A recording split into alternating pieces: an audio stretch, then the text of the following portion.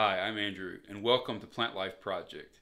Well, today let's go over the basic nitrogen cycle that occurs in our aquariums, how beneficial bacteria and plants work together to filter the water, and how riparian plants in particular, like Pothos and peace lily, many others, which grow above the water line, can be a vital component in your filter system to the extent that it is possible to keep a healthy fish tank without a mechanical filter at all, like this tank right behind me.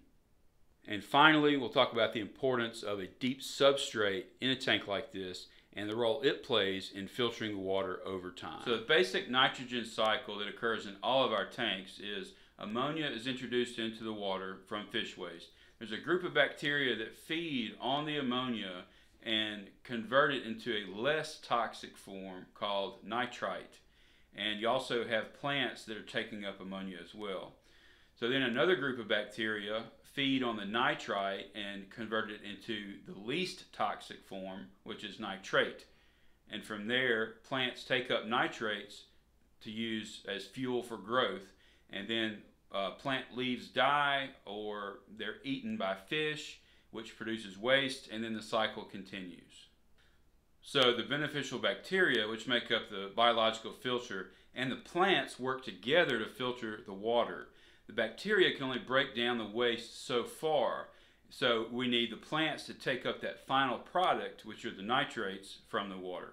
If there are no plants in the tank or too few of them, then the nitrates will build up and you have to do water changes to remove those excess nitrates. So generally speaking, the more plants you have growing in your tank, the lower the need for water changes is going to be.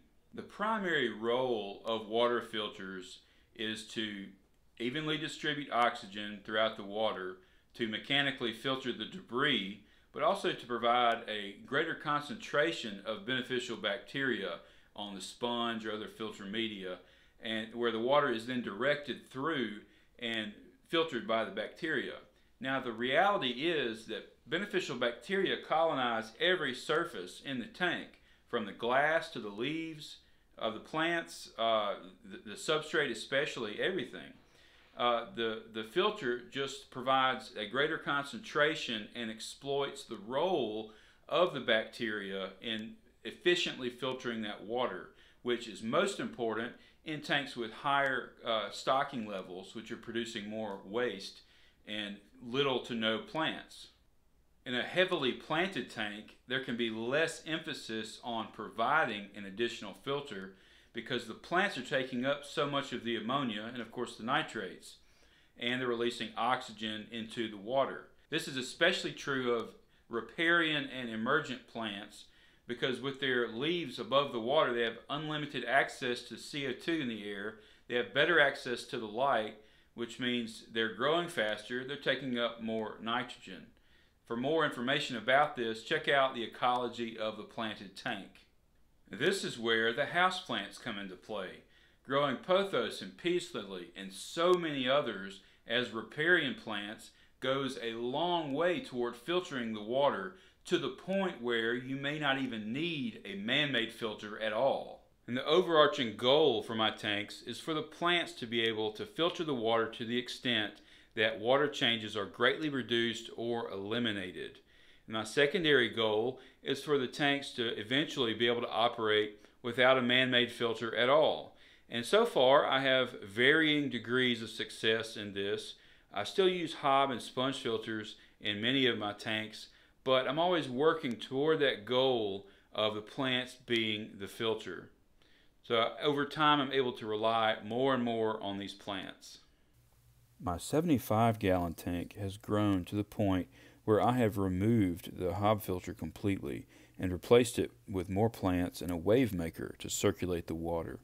I do regularly test the water to make sure all the levels are remaining stable.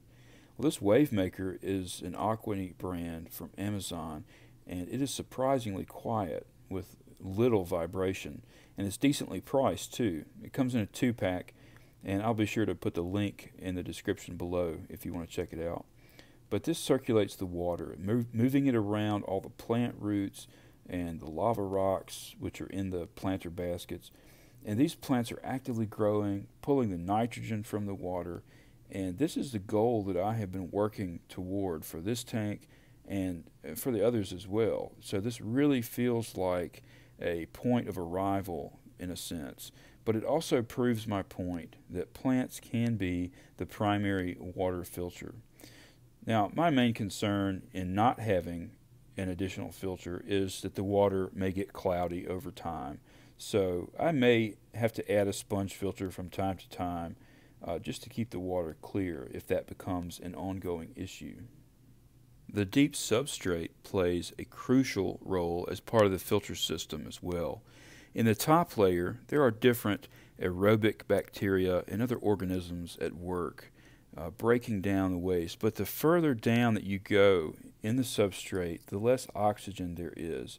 And finally, at the bottom, there is very little to no free oxygen available. And in this layer, there are anaerobic bacteria breaking down the waste further that has slowly worked its way down. And they're breaking it down into available nutrients for the plants to use once again.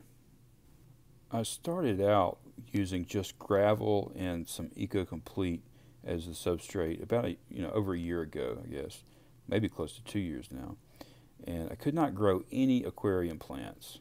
Now, over time, I have added dirt, soil, clay, and some different soil fertilizers, and a sand layer on top of all of that to seal all of these organics and all these nutrients in the substrate. And now most plants grow quite easily. As this tank grows and develops, it's becoming more of an ecosystem, more self-sustaining and alive with these natural cycles that perpetuate life, and the story continues. Be sure to check out the 75-gallon tank story playlist down in the description below to see how this system has progressed since I set it up. So that's the nitrogen cycle in a nutshell, and the importance of plants, especially plants growing above the water level, in filtering that water, reducing water changes. Well, be sure to check out all the links below in the description, and leave a comment, smash the like button, subscribe to the channel, and remember, it's all about the plants.